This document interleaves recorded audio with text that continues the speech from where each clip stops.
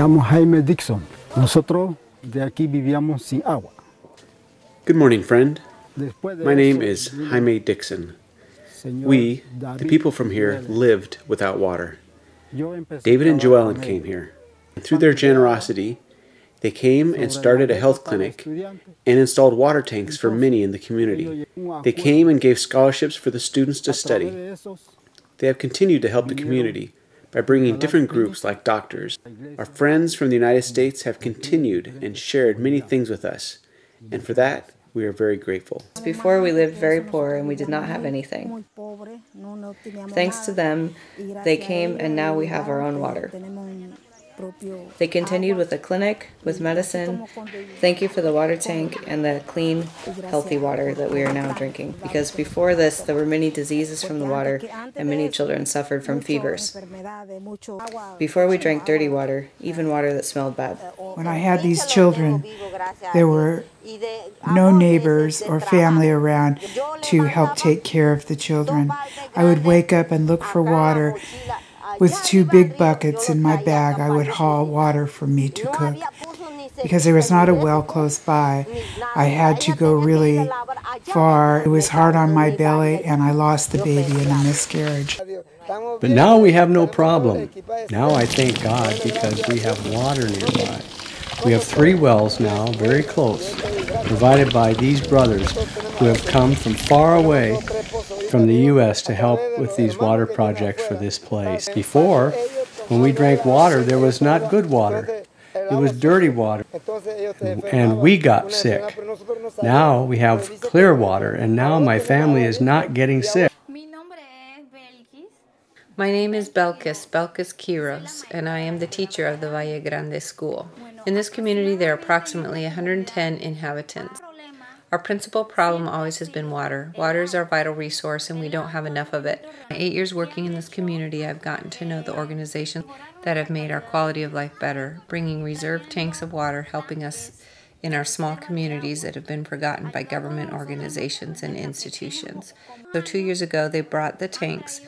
We have a tank here now. In previous years, other members of the community have benefited, not just the school, but in various homes they've installed reserve tanks. Our communities feel totally grateful with this benefit, bringing us from a cruel past to a better quality of life. In past years, when these organizations did not exist, members of our community died from many illnesses, skin infections, amoebas, and many other parasites. So thanks to all of you, your collaboration, the love in your heart, and your support has brought a drop of hope, of happiness to our lives. We thank you with all our hearts. Thank you.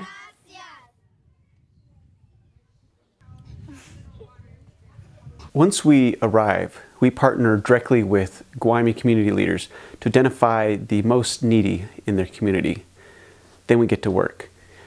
Since we're buying the supplies ourselves, we know that 100% of the donated funds are going directly to installing water tanks and drilling wells in the community.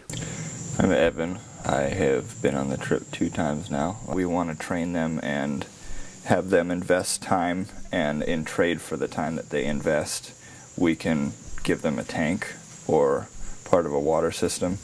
That way we're not just giving it out. They have to invest something, and then they would feel more responsibility because they've put their time into getting it. We actually drilled wells. It's an auger that you drive, 2 people walk around in a circle, and you turn it. It pulls about a foot of dirt, 1 by 4 inches of dirt out of the ground, and you, 1 foot at a time, you drill a well. And once you start to hit water, you keep going, and ideally you go about as far as you can go down unless you engage rock or something impenetrable.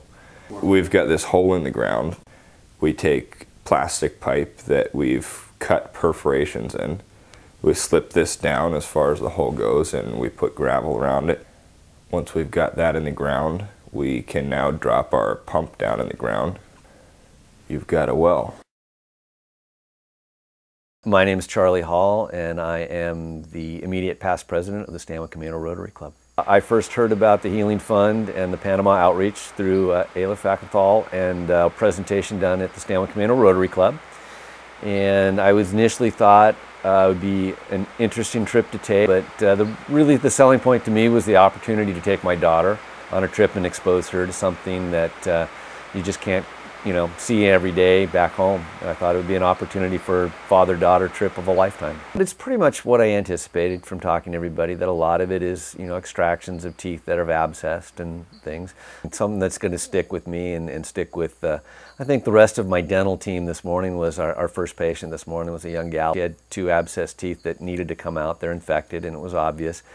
And so she did really well, but anytime you have an abscessed tooth, you never know whether it's going to actually fully take. And we went through with it, but she was not a very comfortable child. And, it was interesting to see the whole team come together. I've got team holding her hand, stroking her hair, trying to make her comfortable, and the mom helping out. And it was special in the way that the team came together, and everybody supported everybody, and, everybody kind of pitched in and got the job done. Even though you really didn't want to do the job, you really didn't have a choice. Couldn't send the patient home and put them on antibiotics and have them come back in a week. It was now or never. And in the end, everything worked out. I think it's so far lived up to everything I had hoped for, and I think it really will be something that, we'll both take with us for the rest of our lives. In terms of the Rotary Club and their contributions to this program, I certainly think in all the things we've done, in the Rotary Club, this is certainly one of the best things that I've been involved in. But this certainly is a worthwhile thing from an international standpoint that we're doing here. I think the dollars that we're contributing to this program are well spent. So, yeah, I'd certainly like to thank the Rotary Club for their contribution and hope to continue the support as well. I'm Samantha. I'm a sophomore at Stanwood High School, and I came here with my dad. He's doing dental work, and I came to assist him and learn about that. Today we went to an island where it was pouring down rain, and I was handing him instruments. I learned so many names for different instruments. I didn't even know they existed. And we were pulling teeth on some children, lots of children. And I think we helped a lot of people. It hasn't been easy, but I have liked it a lot, and I would probably consider doing something like this again. It's life-changing. Absolutely life-changing. You will see things you can't see here. I can tell you that. I would say to someone who might want to come down here is do it. It's a huge blessing, and it's a huge eye-opening to truly see what real poverty looks like. It was kind of a realization, as a teenager, to go there and then just like you were doing something outside of yourself.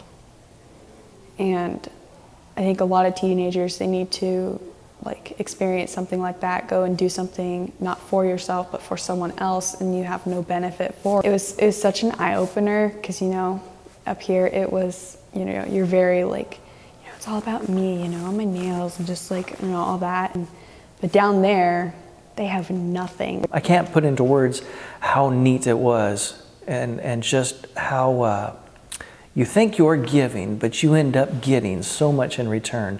And you don't go in the intent, in the expectations of getting anything, don't get me wrong, but it was just, I don't know. I wish everybody had a chance to go. And I wish everybody who even has a consideration to do it. It's all that. It really, really was.